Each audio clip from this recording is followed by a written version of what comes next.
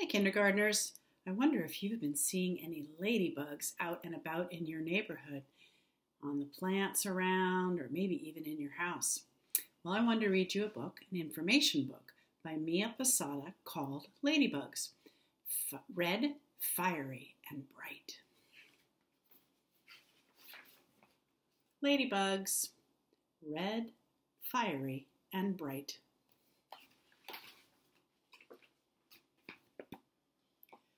Little round beetles with red coats and black spots crawl through gardens and trees and on flowers in pots.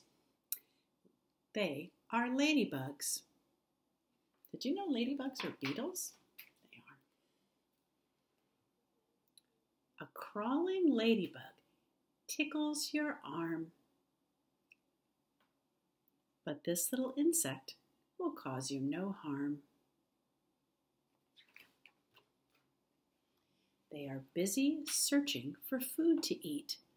Tiny green insects called aphids are sweet. My finger was almost covering an aphid.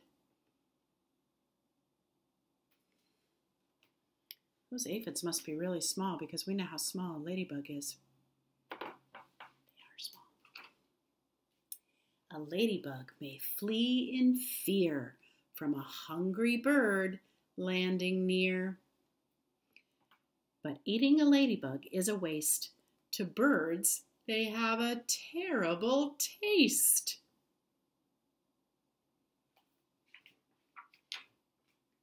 When a female ladybug has eggs to be laid, she finds a safe place on a leaf in the shade.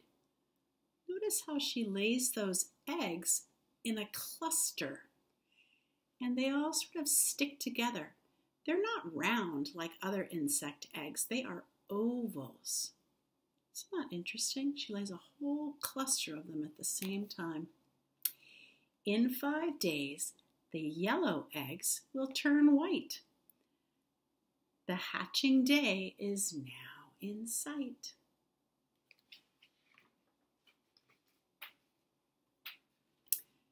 Tiny creatures crawl out from the white creamy eggs. They have hairy gray bodies and long skinny legs. They are called larvae. One is a larva. More than one are larvae. Hungry larvae search for food right away. They can eat 100 aphids a day.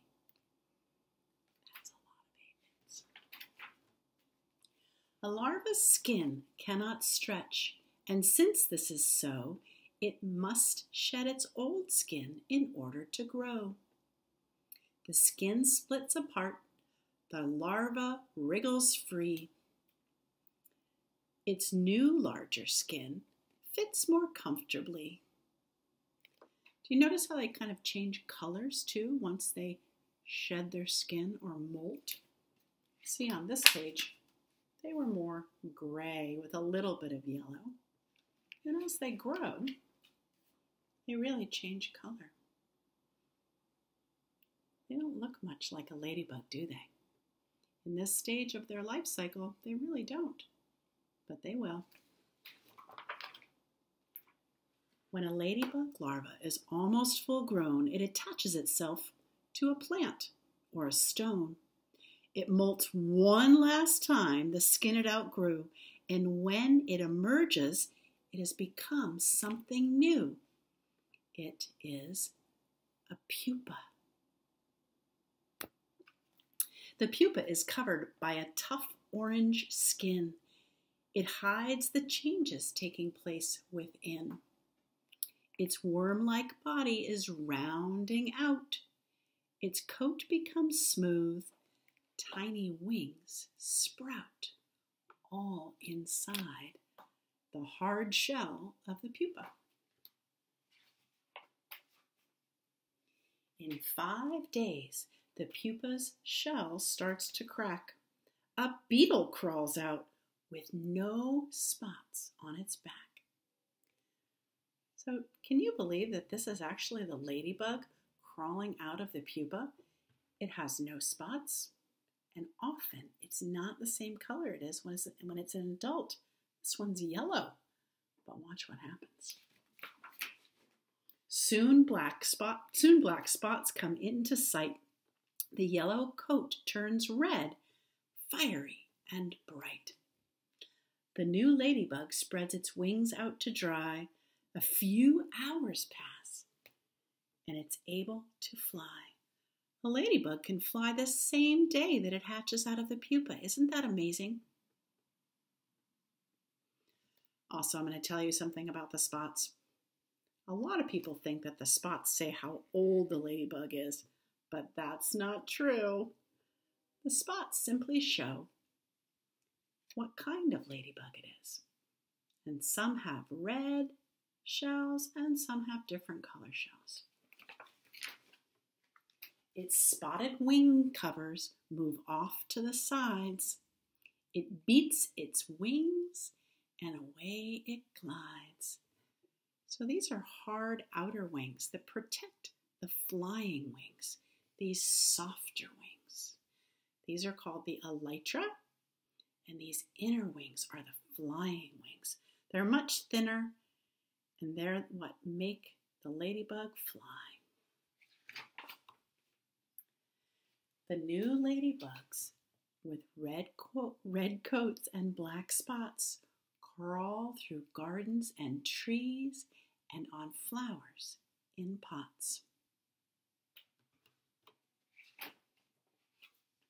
So here are some different ladybugs. Take a look at this one. This one's called an eyed ladybug. Don't those all look like eyes? That's a defense, so predators will think that it's a much bigger creature than it is with all those eyes. And this one is a 10-spotted ladybug. Do you notice it has 10 spots, but it's also yellow? Oh my goodness. And here, this one is called Rhodalia cardinalis. And look at that, it's kind of half black and half red. And this one I have definitely seen in Albany. This is called a 2-spotted ladybug, and it's black with red spots. Often we think of them as red with black spots, but as I said, there are a lot of different types. Here's the ash gray ladybug. It's kind of a blue-gray, isn't it beautiful? And then here is the 7-spotted ladybug. That's a little bit more common around here. But keep your eyes open, entomologists. You might see some. An entomologist is someone who studies insects like you. Here's a diagram of a ladybug. Those are those hard coverings. The shell covering, that's called the elytra. Here are the soft flying wings. And like all insects, a ladybug has a head, a thorax, and a long abdomen. It also has 6 legs that are jointed, has antennae and eyes. Not all insects have wings, but a lot do. And a ladybug has 2 sets. I hope you've enjoyed ladybugs. Now go out in your neighborhood and see if you can find some.